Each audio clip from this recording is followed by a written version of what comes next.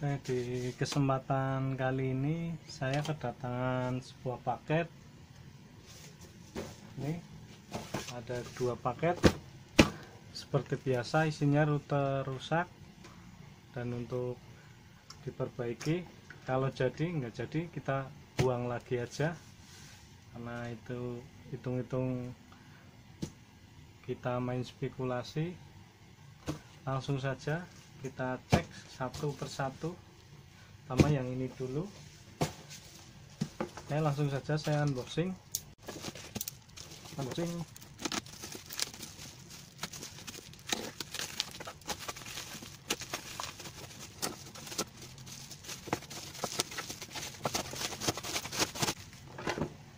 Biasa untuk box sama masih seperti biasanya, netis boxnya.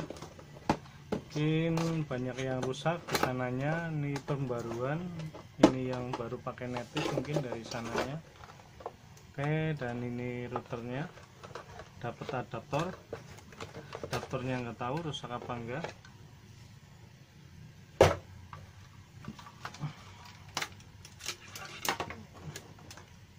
Oke, kita coba dulu aja pakai adaptornya langsung, barangkali nyala nggak perlu diservis. Ternyata nggak ada reaksi. Oke, saya cek adaptornya dulu masih berfungsi apa tidak. Saya nggak berani pegang, takut seperti biasa nyetrum. Oke, untuk adaptor juga mati. Kita cek arus AC nya. Oke, 0 semua. Oke,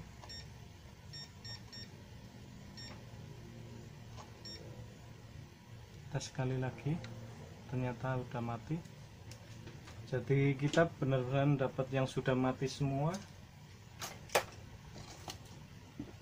Langsung saja kita bongkar untuk routernya. Ini sudah pernah dibongkar juga.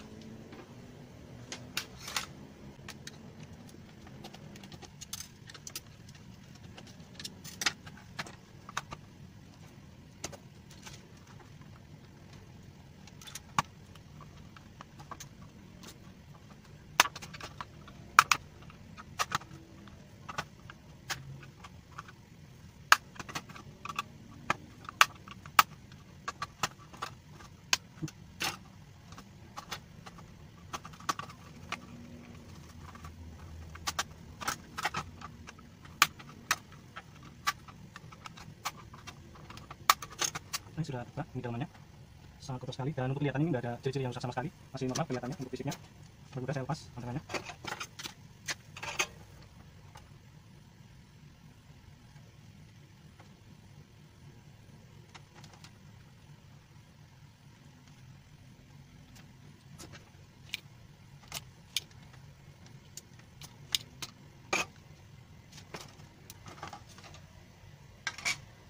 Oke, sudah terlepas, langsung saja. Oke, kan saya bersihkan dulu.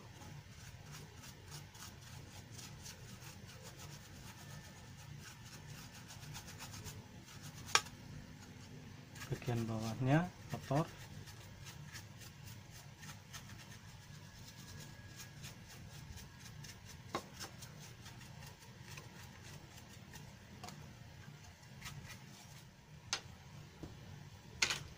Oke, kita cek fisik dulu yang rusak.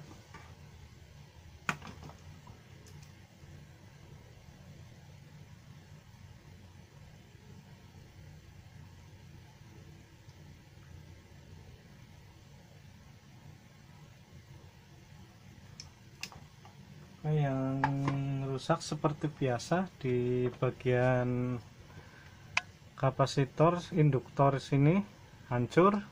Mungkin sambar petir juga. Terus ini biasa rusak sebelah sini. Tapi kali ini saya akan langsung ini bongkar semua, nggak dipakai. Saya langsung tembakan power ke sini aja, karena pengalaman dari kemarin saya ganti induktor ngasal lebih besar dari sini. Begitu tancapkan langsung mati untuk chipnya. Mendingan saya langsung ke sini aja dengan power supply 5 volt. dengan adaptor charger HP juga bisa. Ini mending langsung aja daripada ntar jadinya fatal. Kalau kelihatannya untuk IC ini masih normal, masih oke. Langsung saja saya lepas semuanya. Ini bagian ini saya lepas. Pertama yang harus dilepas kapasitor besar dulu biar nggak mengganggu.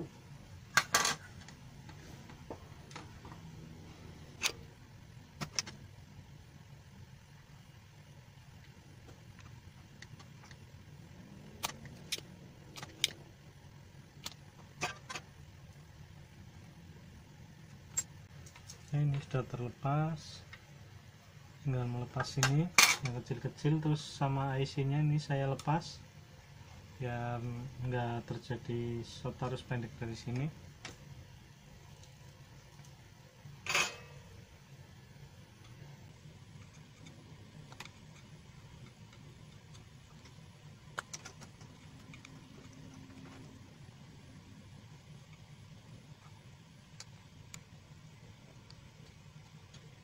Ini untuk induktornya plan sini.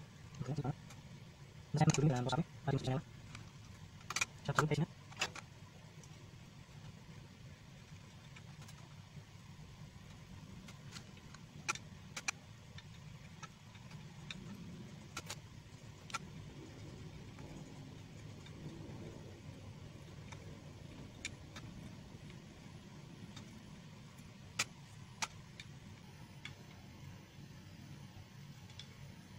Ternyata nggak lepas, saya skip aja biar cepat. Oke, untuk penyuntikan power supply biasa kita langsung ke elko yang kedua, dari sini 1, 2 yang ke sini. Ini saya suntikan tegangan 4 volt atau 5 volt, baiknya sih 4 volt biar aman. Kita ngetes dulu soalnya. Oke, langsung saja. Ini yang ada tandanya ini min, yang ini sebelah sini plus, dan ini jangan sampai kebalik karena langsung kebakar kalau kebalik.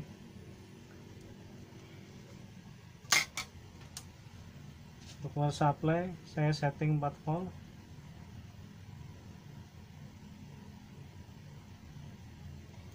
Oke, jangan sampai kebalik. Ini sini min,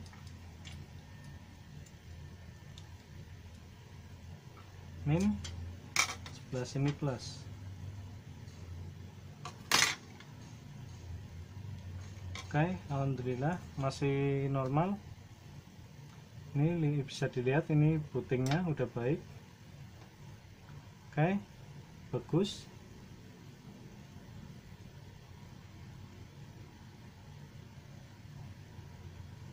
Oke, untuk wifi-nya juga udah menyala. Ini tandanya bagus. Kita cek voltasenya 3,2, ini 39, gapnya 2, 3, 39. Oke,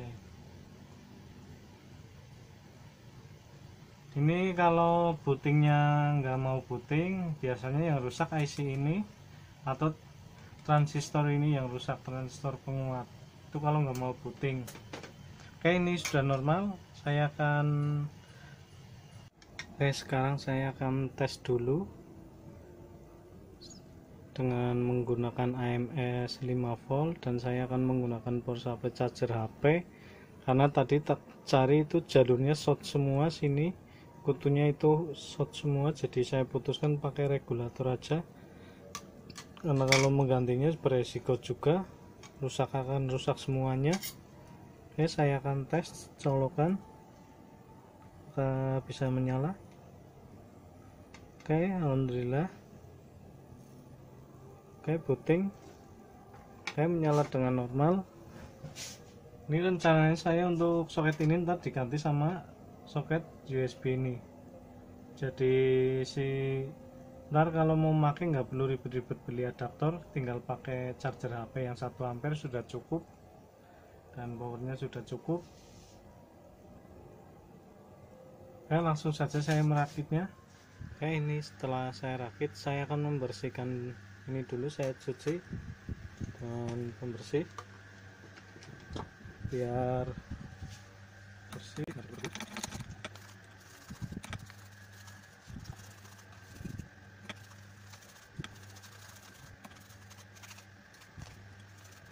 Oke, semuanya sudah kena cairan, bersihkan pakai tisu ya, kering.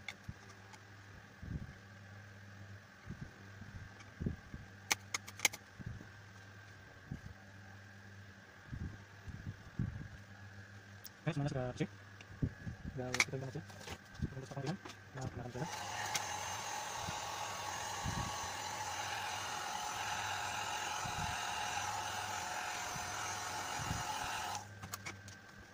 Lokasinya saya bersihkan dulu.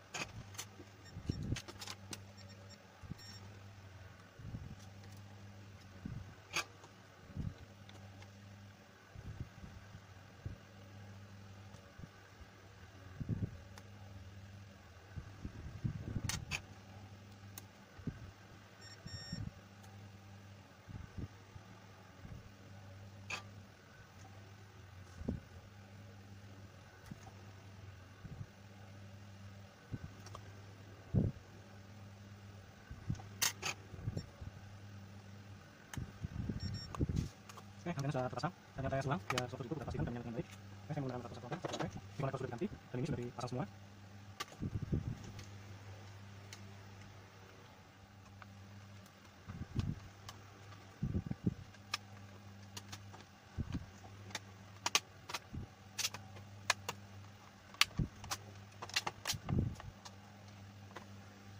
Oke, ini sudah jadi. Langsung saja saya tes ulang lagi biar lebih mantap. Oke, sudah menyala ini routernya. Oke, sekian perbaikan router F3 tenda F3 dari saya. Ini sebenarnya video udah ke 7 kalinya, tapi yang lain banyak nggak yang ke save karena terjadi kerusakan memori, dan ini yang ke-7 kalinya perbaikan router tenda. Untuk video-video sebelumnya ada di playlist saya di YouTube saya, cari aja untuk video lainnya tentang perbaikan router. Dan untuk berikutnya itu yang satunya besok saya akan perbaiki juga, ini sama untuk tipenya tenda F3. Saya kenapa memilih ini karena ini sangat mudah diperbaiki, terus sama yang TLWR 840N itu sangat mudah diperbaiki. Tapi kalau untuk khusus tipe 820E TP-Link 820N maksud saya, itu nggak bisa diperbaiki karena yang rusak selalu on chipnya, jadi nggak bisa diperbaiki. Oke, sekian dulu.